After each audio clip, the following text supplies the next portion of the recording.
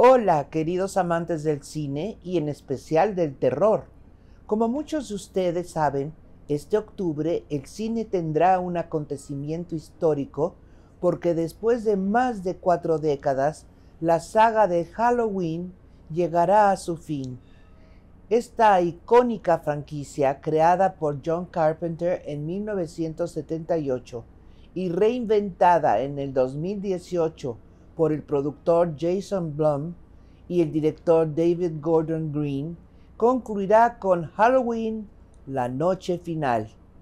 En esta película, Laurie tendrá el enfrentamiento definitivo con el asesino Michael Myers. Por eso me complace poder entrevistar a Jamie Lee Curtis, un ícono de Hollywood que por 44 años ha interpretado a Laurie Strode, el personaje femenino más emblemático de una saga de terror. Jamie, welcome to Mexico and thank you so much for this interview.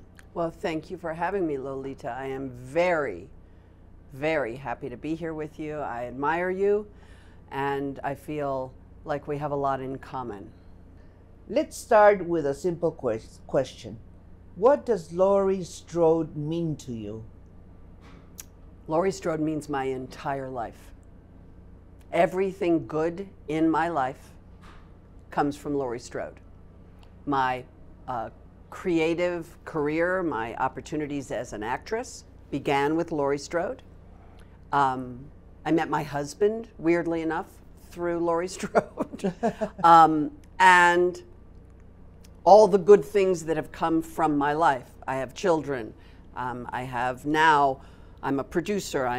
All of it is because of Laurie Strode and the Halloween movies. So I owe my entire life to that young woman who was 17 years old in the movie when she was first attacked by this monster. What would you say the Halloween saga is really about? What's the heart of the whole story? The same thing that has kept you here doing what you do, Lolita, is me. The longevity, the perseverance through difficult times, the representation of a woman being able to endure hardship, trials and tribulations, and an ability to be able to still sit here in the seat and exist with our own minds and our own ideas, and that throughout all that history that we have emerged strong, smart. We are both mothers. We are carrying on with great respect for ourselves and for our colleagues. I see in you the same thing I see in me, which is this beautiful longevity. In this film, we'll see the final confrontation between Laurie and Michael. Yes. Could you explain with as much detail as possible what did you experience after you shot that scene? I was very bloody. I was very battered and very bruised, but it was important to me that since this entire trilogy, 44 years of portraying Laurie Strode and this conflict with Michael, it was my directive to David Gordon Green and the creative team that final fight be brutal, because real violence is brutal. It's brutal, it's awful. Yes.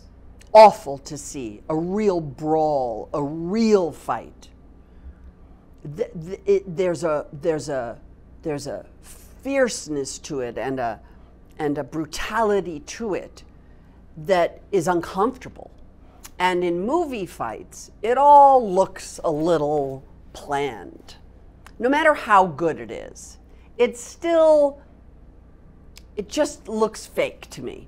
And my directive to the team was, if this entire venture is predicated on a final collision between Laurie Strode and Michael Myers, let's go for it.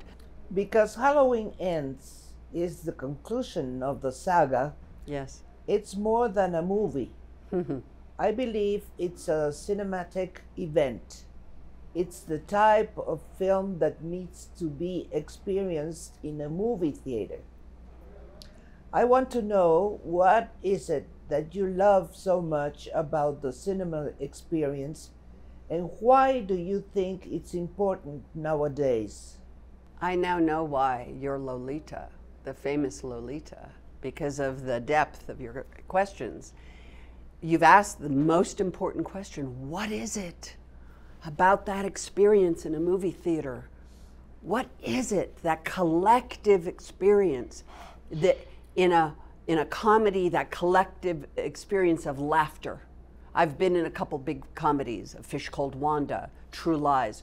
The laughter, the contagious laughter that happens when people around you are laughing. You laugh louder, you laugh harder. In horror movies, you fear more, you scream louder when other people are sharing the same experience. It is unlike anything else, and of course movies were designed to be seen in theaters. They were designed, they are made. Every filmmaker working today has designed that movie for a big screen, sound design for a big theater, all of the experiences. But the reality is that the invention of streaming has allowed people who might never go to the movies, for whatever reason, to have the same experience. It's just in their homes. So, do I prefer the movies? Absolutely. There's no one ever that you're going to meet is going to say they prefer to watch a big spectacle on a little screen or your phone. In films, to have a great hero, you need a great villain. Why do you think Michael Myers has fascinated so many generations for over 40 years? What makes him special? The mask that he wears is white. Uh-huh. And he never speaks. No one has ever heard Michael Myers speak. In all the 44 years of Michael Myers, he doesn't speak. And obviously other people have come up with this theory. It's not necessarily mine, but I'm going to make it sound like it's mine. All of your fears, whatever scares you, you get to impose on Michael Myers. His enigma, his enigmatic, non-facial expression allows you to put into him your fear. And the fact that he doesn't speak adds to it. So I don't know, it's like he's a blank canvas, and you get to impose on it what scares you. I discovered that you and I have something in common. I knew it. We both have our own foundations to Yes. help others. And I can tell you that journalism has given me great satisfaction, but I realized that helping others is a deeper way of happiness. Yes. That's the reason I created more than 30 years ago, almost 40, my foundation called Solo por Ayudar. I'm telling you this because I know you're really passionate about altruism. I want to know, what has altruism given you that your profession as an actress hasn't? My mother was involved early on, even though my mother was a big movie star, Janet Leigh, who was my mommy. Oh. And, you know, she was involved in charity work my whole life. I watched her do that. I also grew up with Maria Shriver, whose mother, Eunice Kennedy Shriver, started the Special Olympics. Maria's father, Sergeant Shriver, started the Peace Corps. Oh. You know, I have witnessed the power of philanthropy and advocacy on behalf of various organizations. I've seen the power of it. I've also seen what it does to the people who are doing it. It changes you, as you said. Yes. There is a much greater good, a much larger purpose in our life than, for me, running around being chased by a guy with a knife, and or the money I get from it, because the money I get from it allows me to give the money away. I am the older I get, the more interested I am in helping other people. Let's finish with a difficult question. Okay. Imagine I'm Laurie Strode, and you have to thank her for this journey and say goodbye. What would you tell her?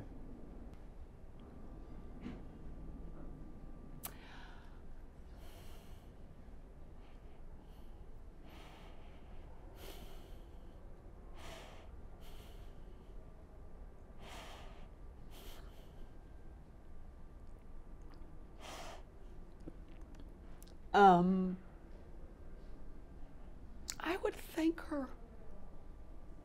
I would just thank her.